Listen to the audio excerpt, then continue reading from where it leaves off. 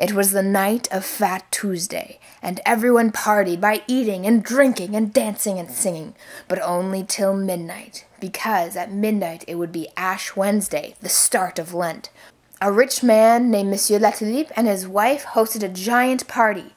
They were in part celebrating their daughter's coming engagement to Gabriel Lepage, a quiet and tranquil gentleman. But Rose, on the other hand, was a little bit too flirty. She had a lot of nice dresses and beautiful jewels, and she loved to be admired by others. Over the course of the night, she danced with every man except for her fiancé, who was left alone in a corner.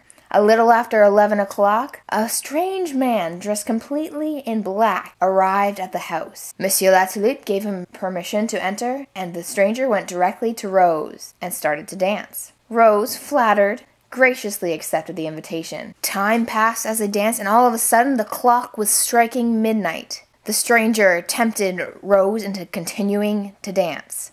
She was becoming more and more pale, and she started to fall and faint. At the last minute, a priest arrived from Cloridome and walked straight to the couple. He made the sign of the cross and yelled, "Back, Satan," as he held out his beads. At that moment, there was a thunderclap and an odor of sulfur, and the devil disappeared.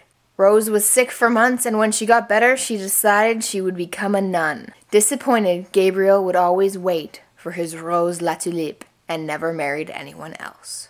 And the moral of the story is, don't be a flirt.